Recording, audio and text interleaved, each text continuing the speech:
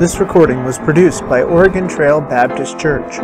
If you'd like to get more recordings, or to leave your feedback, please visit us at www.otbchurch.com or write us at P.O. Box 298, Guernsey, Wyoming 82214. We look forward to hearing from you, and we hope that today's recording will not just challenge your thinking, but will transform your life.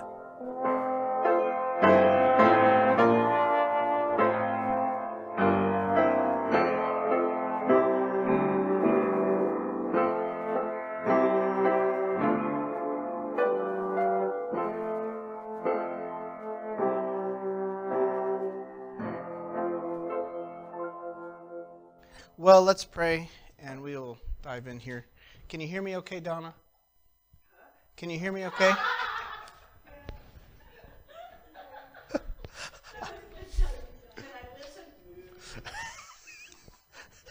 least you're honest. Oh, all right. All right, let's pray. Father, we thank you for your word. And this morning, as we talk about what we read this week, we ask that you would open our hearts and minds to truth. May we encourage one another as we center our thoughts around your word. We ask this in your Son's name. Amen. All right, so this week we covered 2 Chronicles, about chapter 5 to chapter 29, getting really close to the end of Chronicles. Anything you pick up, anything you notice? You had a question, babe, and I didn't look into it. Near the end? Oh, okay.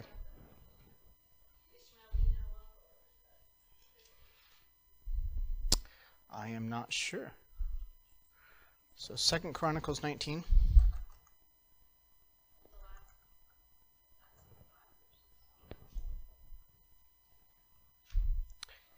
The son of Ishmael.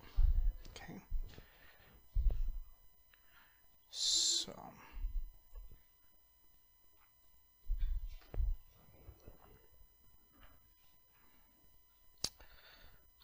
No, this would not be the same as Ishmael, the son of Abraham. Nope. So. Yeah.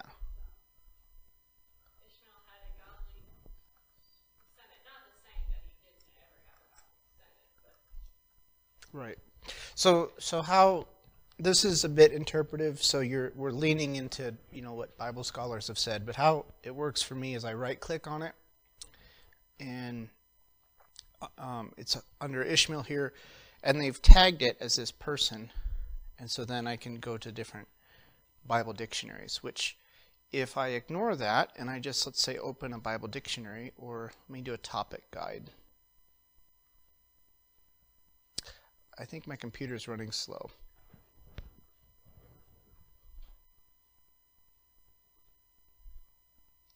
Or we'll do a biblical. Oh, no, that's different.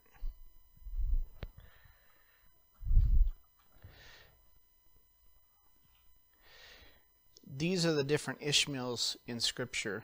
You have son of Abraham, son of Nethaniah, son of Jehoiah, and of the family of Pashur. So there's several different Ishmaels in the Bible. So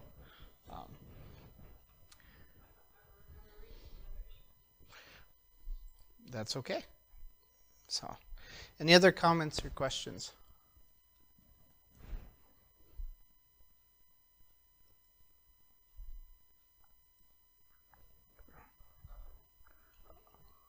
Can we take a nap? Well, I wasn't anticipating that, although for most of us, I don't think we'd complain. Well, so 2 Chronicles this week, you covered a lot of the story. Let's see, we started with chapter 5 of 2 Chronicles. This isn't really the story of King David in this section. Whose story is getting told here?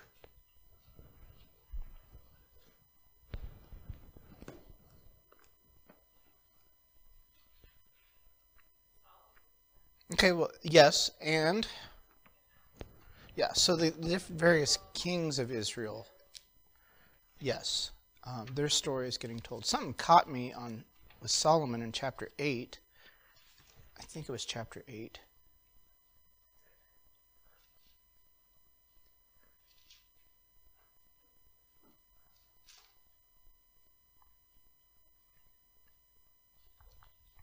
Maybe it was 9.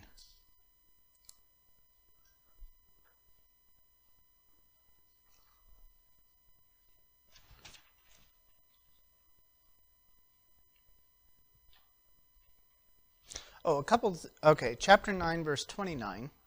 So 2 Chronicles 9, verse 29 says, "Now the rest of the acts of Solomon, first and last, are they not written in the book of Nathan the prophet, and in the prophecy of Ahijah the Shilonite, in the visions of Iddo the seer, against Jeroboam the son of Nebat?" There's some books mentioned here that we don't have. Okay? It's not a bad thing, but it's just, they were, how do I say this? There's a lot of history to our nation that's recorded in the Library of Congress and things like that, if the Library of Congress burnt down, there's probably not a lot of other places that have some of those books or whatever. We don't have some of these books. That's okay. We have what God has preserved us. Another book that comes to my mind is the book of Jasher, which gets referred to. So there were these other records of the kings they had. It doesn't mean not everything they wrote was Bible, okay? But they were recording what happened in their kingdom, and not everything there. I'm sorry? Yes, no, it's not mentioned.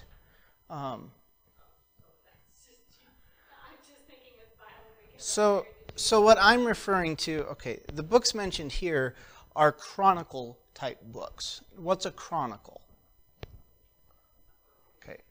Okay, it's a history, and I think it bears with it more the idea of like an official history. Andrew, what book are you reading right now? Your C.S. Lewis book. Chronicles of Narnia. Okay, it's like a historical. Actually, it's a fictional book, but Chronicle is like that official history of a place type thing.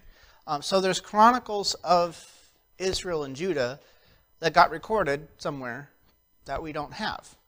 But what we have is what God left for us to have. You brought up the book of Enoch. It's not a chronicle. It's a It is not mentioned. It's a pseudo-epigraphical book. And there's your $20 word for the day. So let me break it down. Pseudo.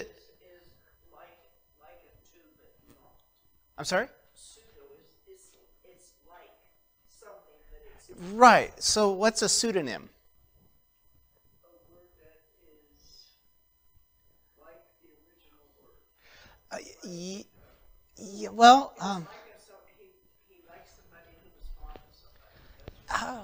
I don't know of that definition. Yeah, I think you're thinking a synonym. A pseudonym is like Mark Twain. Was that his real name? No, it was a name he wrote under. Right. Did I not say it well? Synonym is a word that it's like similar meanings. Yeah. Yeah. Pseudonym is a different. Yeah. The book of Enoch is pseudo-epigraphical. It's a book probably not written by Enoch, but somebody wrote under Enoch's name in the Second Temple era. So it was actually kind of somewhere around 400 to 500 years before Christ, somewhere in there. It gets quoted a couple times, but it's not directly called out like these books are. So, and no, it's not Bible, and it's not in our Bible, and there's probably good reasons for that. So it does impact our Bible at certain points, but that is a discussion for another day and time. Yes, it's mentioned twice. So, all right, so we're covering these chapters of Chronicles. Anything else you pick up or notice?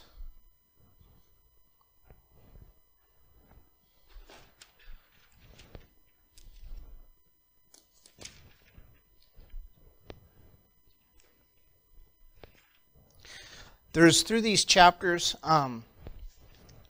comparing this to Kings, there's additional stories, both stories of some of the good kings of Israel that we really didn't have before. And as you watch, 2 Chronicles will highlight some of the blessings and successes of those kings. But also it's going to highlight some things about the bad kings and stories that were not in 1st and 2nd Kings.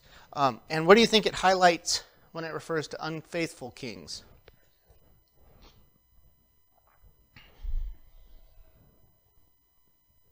On a whole, the unfaithful kings, there's a failure, and it leads the kingdom into hardship. And so in some ways, what's happening here to the different kings, you could break up these kings and almost do little character studies. Did they follow God? And if they did follow God, how did things go? If they didn't follow God, how did things go?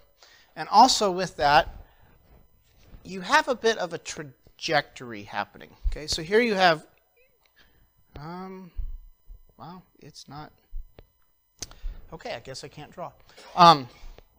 You have one king who he does good. You have another king, he does bad. And another king who does bad. And then you have a good king, okay? But what happens overall to the people or the nation? During the times of good kings, they do fairly well. But as a whole, is the nation going on an upward trend or a downward trend? A downward trend. So how do I say this? The choices and decisions of each king, you know, they stand for themselves, but they also set up, as it were, the next generation. And so, anyway. Anything else anybody pick up? Or are we just all tired today? Which is absolutely fine. All right. Well, if that's where we are, why don't we go back to a lesson we started a long, long time ago in a faraway land. Back when we were covering the life of Moses, let me pick up a lesson from there. And does anybody still have it with them? I mean, it's been months. I'll just open it on the screen and you can follow along if you like.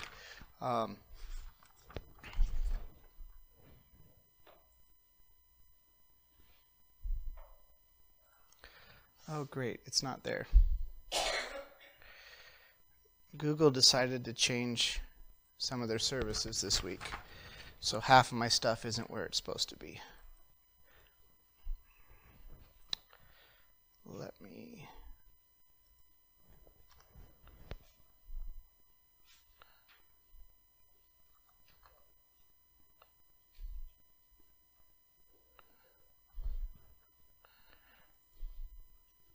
And of course I didn't open it ahead of time.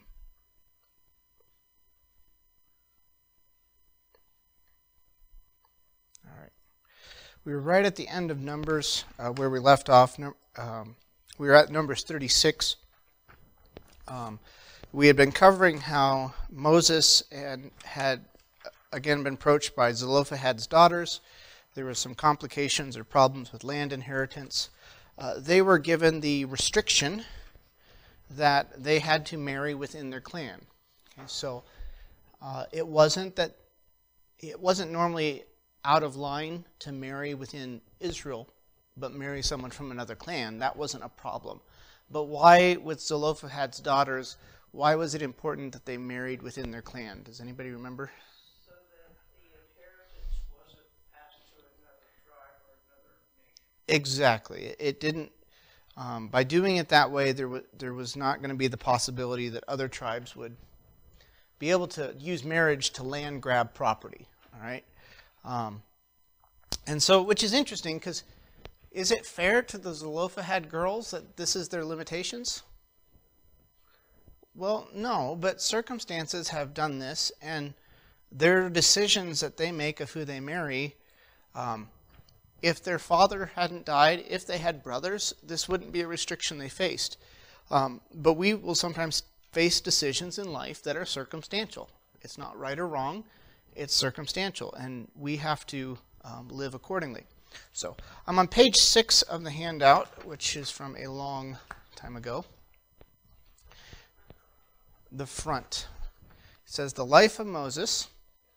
It has point 3 X's, prepare to enter the land, Numbers 26 to 36. And at point J, we've skipped several points, inheritance of Zelophehad's daughters, Numbers 36. Yeah, wow.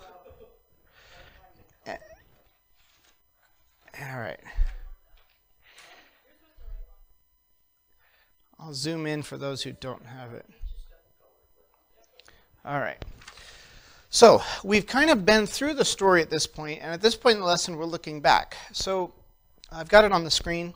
In 1 Corinthians 10, Paul refers back to this time in the wilderness. He refers back to this, the wilderness wanderings. And in 1 Corinthians 10, he says, "Moreover, brethren, I would not that ye should be ignorant, how that all our fathers were under the cloud and passed through the sea."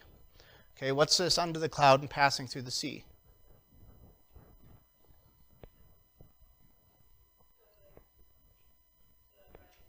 Okay, you got the Red Sea and the cloud. Remember the pillar that led them? Okay. All were baptized unto Moses in the cloud and in the sea, and did eat the same spiritual meat and drank the same spiritual drink. For they drank of that spiritual rock that followed them, and that rock was Christ. But with many of them God was not well pleased, for they were overthrown in the wilderness. Now these things were for our examples, to the intent that we should not lust after evil things as they also lusted. I've highlighted this phrase, these things were for our examples. There is a temptation, and sometimes I'm going to pick on some people who really like Greek here. There is a temptation to ignore the Old Testament. Because if you only do one language, most people do Greek, okay, in biblical studies. But there's a temptation to ignore the Old Testament a bit, because now we have the New Testament. We have Jesus and we have Paul writing about Jesus, and we don't really need as much of that Old Testament stuff. Okay? Now, if you just look at your Bible, how much of your Bible is Old Testament and how much of it's New Testament? A whole bunch is old. I'm going to try to get here. So, a few pages. Oh. Oh. Page 6.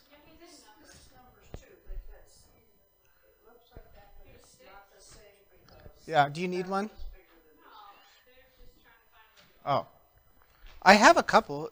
Andrew, come here. Here. Why don't you give those to anybody who wants one?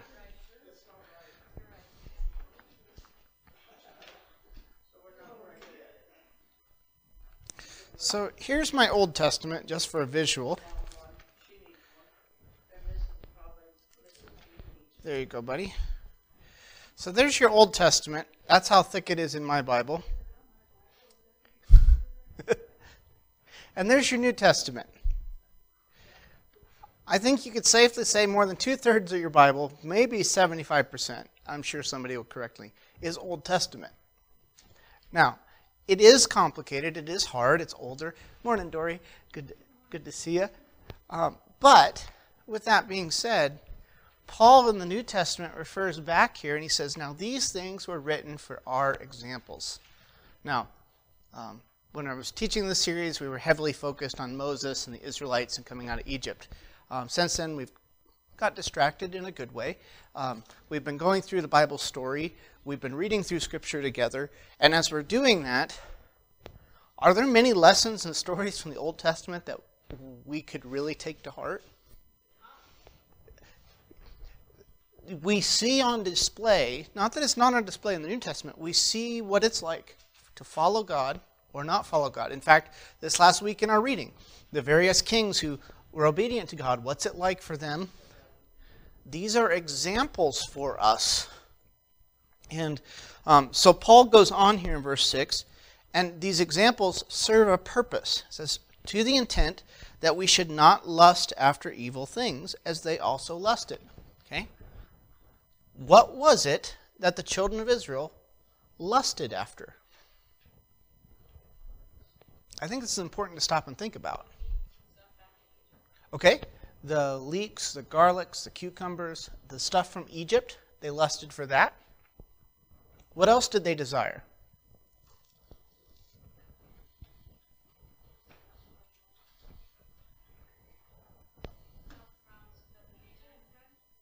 I'm sorry? Yes, but we haven't quite got there. Most of their complaint, most of it was about two things: food or water. Now, specifically the one my wife brought up, it's they wanted the food they remembered from Egypt, certain foods.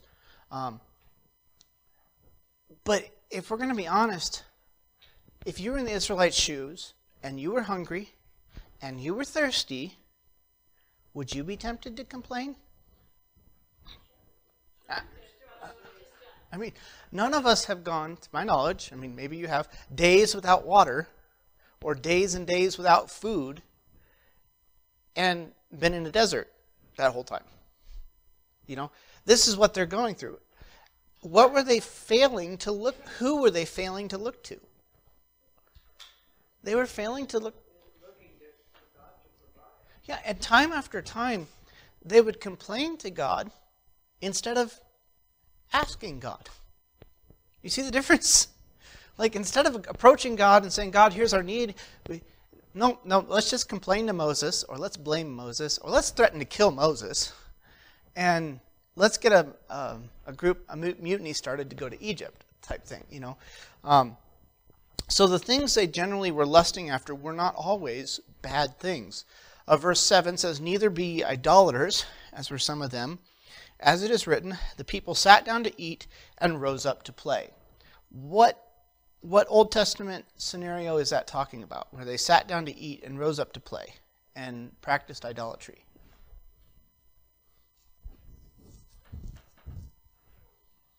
Golden calf incident. All right, and so this is hearkening back to right there on Mount Sinai when they were given the law, when God had made his covenant with them, and they broke it almost right away. Verse 8 goes on, neither let us commit fornication, as some of them committed, and fell in one day 320,000. The different rebellions with Korah and the others, and neither let us tempt Christ, as some of them also tempted, and were destroyed of serpents. Okay, so when they complained again about the conditions, and at that one point where God sends serpents to bite them,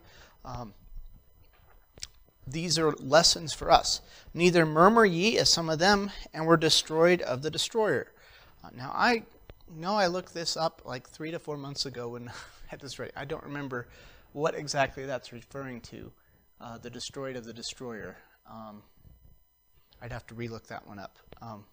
But this, Paul then goes back to his emphasis. Now, all these happened for examples. So now when you and I have situations in life that we don't like, they're uncomfortable, they're challenging, we have this precedent, we have this example from the Old Testament saints of don't displease God by complaining or blaming him. Instead, I think one of the lessons we should take away is how did Moses usually respond? I say usually because he wasn't perfect, but when the people came to Moses and they complained to him, what did Moses do? Did he form? He took it to God. Then, over time, he didn't always quite take it to God. He kind of lost it a few times with the people and started blaming them and chiding them. But, on a whole, at least he started pretty well. He took it to God. And that's where we should take our requests as well, our needs, our problems, our trials. They were written for our admonition, upon which the ends of the world were come. Wherefore, let him that thinketh he stand, take heed lest he fall. There hath no temptation taken you, but such as is common to man. But God is faithful, who will not suffer you to be tempted above that ye are able, but will with the temptation also make a way to escape, that ye may be able to bear it. Wherefore, my beloved brethren, flee from idolatry. I speak as to wise men, judge ye what I say. So here Paul in Corinthians is exhorting the believers to think about that Old Testament example. They were tempted time and time again by circumstances, by need, and they didn't respond well. What does Paul say here in verse 13 about temptation? I guess we should talk about 12 first. Let him that thinketh he stand take heed lest he fall. What's this talking about?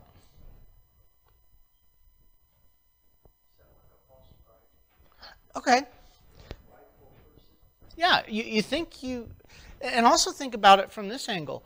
Your life's going pretty good, and you think you're walking with God really well, but how are you going to walk with him when things aren't looking so well? When a bump in the road comes, whatever that bump may be. And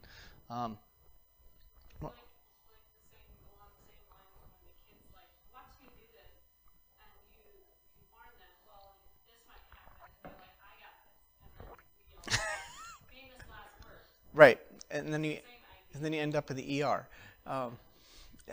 Yes, so there is a prideful element to where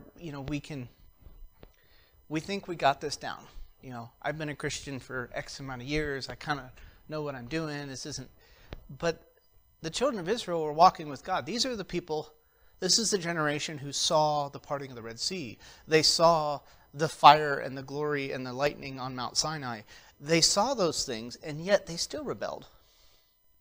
But they didn't rebel until there was temptation to do so, which is interesting. Verse 13, this is a great verse, one that it's worth tucking in and memorizing, one that's worth pondering. There hath no temptation taken you, but such as is common to man. Aren't we tempted to always think what we're going through is so unique that nobody else understands? Okay? There's nothing new under the sun. Now, are there uniquenesses to different situations? Yes, and I don't want to discredit that. But the same temptation, the same troubles, the same trials that we go through are trials other people have gone through as well. Now, it's not that people back in ancient Bible times had problems with their computer.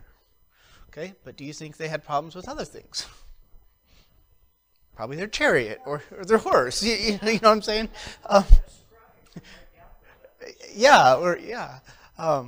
So we suffer, or we have the same basic needs through life. Yes, through technology and other things, our lives change and evolve in that way and form, and they're different than they were back then. But we go through the same troubles and trials. People got sick. People died. People had disagreements. People had family problems and marriage problems and kid problems and parent problems and work problems. These are all things that are common. But we're reminded here, Paul says, but God is faithful. And I take this as a promise. It's a truth Paul is declaring, but I want you to think of it as a promise. So God is faithful, who will not suffer you to be tempted above that you're able. What does that mean?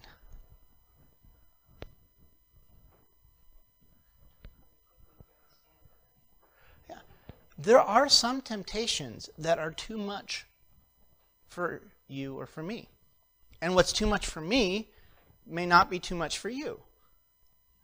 But God, with his hand, holds back too much from our plate. We're held protected in his hand, but God does allow temptations through. He allows what we can bear through for us to grow through. Because notice what it says next. So God says he's not going to suffer you to be tempted above your able, but will with the temptation also make a way of escape. So whatever God's put on your plate, he's kept some things away from you that are too much. They're just too much for you to bear. But the things that he does allow to come on your path, he makes a way of escape. So there's always a way out. the excuse the devil made me do it, or I couldn't help it, or whatever, is not a valid excuse according to this verse. My brother or sister made me do it. Yes. Years ago, I heard a great illustration of this, and I think it's very helpful. We live fairly close to the mountains, and I think all of you have been or seen through a mountain pass, and you've seen those exit ramps for truckers. Now it says, long before you see those exit ramps, there's usually signs warning truckers, steep grade, this, that, the other. And truckers want to avoid those ramps for multiple reasons. One, it slows you down. You don't. Two, it's actually very expensive. You get fined pretty bad for using one of those ramps. But if a truck is starting to lose its brake and its ability to hold back the weight of its cargo, it sees one of those ramps. What's going to happen if it chooses not to take it? It's only going to get worse. And instead of going off in a ramp where there's a way of escape, they've gone on down the hill and now crashed in a ravine or something else because they've lost control. And sometimes God gives us the way of escape, but he often gives it to us early. Whether it's that little check in our spirit, like, oh, you really shouldn't do this. You really shouldn't go there. You really shouldn't, be at this spot or this time or with these people. And you're like, well, I'll be fine. And then next thing you know, you're doing things you didn't think you should or would or could do. And so God always gives us a way of escape. And lastly says that ye may be able to bear it. So this is, to me, just a wonderful thing to remember, because in the context of we're wrapping up the book of Numbers, we're wrapping up the story of Israel coming out of Egypt and coming into the wilderness and getting ready to go in the promised land. They were tempted with problems. What was their way of escape? When there was no food, what was the way of escape?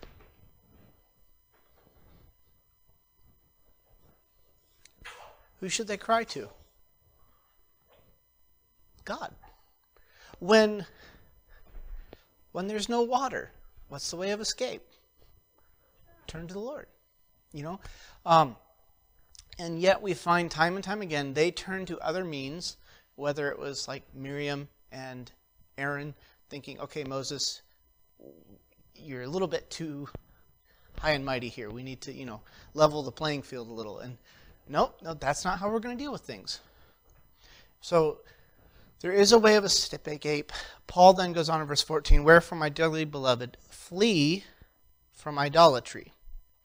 I speak as to wise men, judge what I say. This flee from idolatry, it's worth, I think, talking about, because in the Old Testament context, you have idol problems very quickly. Right at there, Mount Sinai, you have the golden calf incident where they create an idol. But if we're honest, they were creating idols of lots of things. They prioritized the food of Egypt over the God who brought them out of Egypt. They prioritized their own comfort, as it were, and I say that not lightly, knowing that these people were hungry in a way I have not been hungry. They were thirsty in a way that I have not suffered through. But they put their own personal needs and agendas first, and that created problems. Chapter 34, I'm skipping now all the way to Deuteronomy. So we skipped from the end of Numbers all the way to the end of Deuteronomy here in this lesson. Because the lesson series is the life of Moses. So I think we should probably at least cover the life of Moses. I'm not going to do the book of Deuteronomy. Not that it's a bad book to do, but it recaps a lot of things we already covered, and so we'll save that for some other time. But Moses will then eventually die on Mount Pisgah. So Mount Pisgah, here we have a little bit of a map. It's outside the Promised Land. They're going to cross the Jordan River up here by Jericho. But he dies there on Mount Pisgah. Verse 6 of Deuteronomy 34. In fact, we're running out of time, so I'll highlight this instead of reading the passage here. No one knows where Moses' body is. Okay? Just nobody knows. God took care of it. God buried him. He dies at 120 years old. And according to the Bible, his life is divided up into 3 40-year chunks. So you have the first 40 years. And what happened in his first 40 years of life? He was an Egyptian. Okay. What happened at about 40 that really set his life for the next 40 years? He kills an Egyptian, he flees, and the next 40 years are in Midian, the wilderness of Midian. There he gets married. There he sees God at the end of that, or meets him at the burning bush. So you have 40 years where I kind of like to look at it this way. The first 40 years, as he grew, he thought he could. I think Moses thought he could be the one, and he was the one to pull people out of Egypt. I think that's part of why he killed the Egyptian. The next 40 years, he becomes very dependent. And by the time he's 80, he's a man who's coming back thinking, I can't do this. And God really has to push and prod him into doing that. And then his last 40 years, what does he spend doing there? Yeah, leading God's people both out of Egypt into the wilderness. He had his ups and downs, but he dies at 120 years old. Deuteronomy 34 highlights that there's no prophet like him. And there arose, verse 10, not a prophet since in Israel like unto Moses, whom the Lord knew face to face. Now, also in Deuteronomy, I don't have it in the handout, there's a promise or looking hope to another prophet who will come. And it says, listen to him, obey him. Now, who is that prophet to come? Any ideas? It's Jesus. Which is part of why, when we get to the book of Matthew will highlight one of the aspects of Jesus as being like a new Moses. He gives teaching like Moses. The book of Matthew is structured with 5 chunks, like the 5 books of Moses. But he will be better than Moses. And so Moses has definitely been a good character study, as we've taken quite a long time to do it. He's definitely a man God used, and we watched Israel grow and develop. We watched Moses grow and develop. But any comments or questions as we close out, not just this lesson, but the whole series on Moses? I better make sure I didn't miss anything if I need to put another lesson together, but I think that covers the life of Moses. Yeah, we have. I'll say this: I have a 2-volume set on Moses in my office. It's a pretty classic set. And early on, as we were doing the study, I started reading it, and I had to just put the whole 2-volume set away. And I'm like, this is horrible. And it's like a classic a lot of people enjoy, but the reason I just couldn't handle it is it romanticized Moses. Now, should we honor those who live life well and who obey God and are faithful to him? Yes, we should, and we shouldn't try to tear everybody down. But the author would say things like, as Moses was going up on the mount to spend his daily time with God, and here he meets God at the burning bush. And I'm like, you didn't get any of that out of the text. We don't really know what's going on in Moses' life here. So I had to do my own work. And we've seen Moses through the ups and downs. We've seen Moses where he takes the problems to God. We've seen Moses where he takes it to God, but he complains at God. And we've seen Moses where he smacks the rock instead of, and then he claims, must we, referring to him and Aaron, must we fetch water out of this rock? So he's had these progressions, and time he's done really good, and time he's not done so good. But look at our own lives. Have you had days where you do really well, and days where you haven't done so well?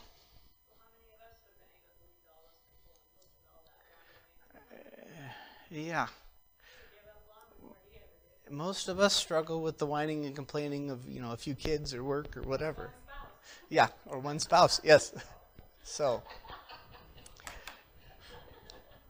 on that note, we'll close it in a word of prayer, and we'll have our service in just a little bit. Lord, we thank you for the life of Moses and how we can learn lessons from it. We thank you that Israel also becomes an example for us. And Lord, we ask that you would help us when temptation comes our way, as we're tempted to complain, to murmur and despair, as the hymn says. Lord, would we turn our problems to you? Would we rest in you for the solution? Lord, make us a people who desire to do what's right and follow you in everything in life.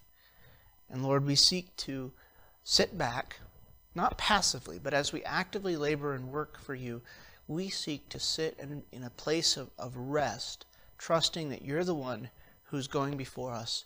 You're the one parting the Red Sea and the Jordan River. You're the one providing the quail and the manna.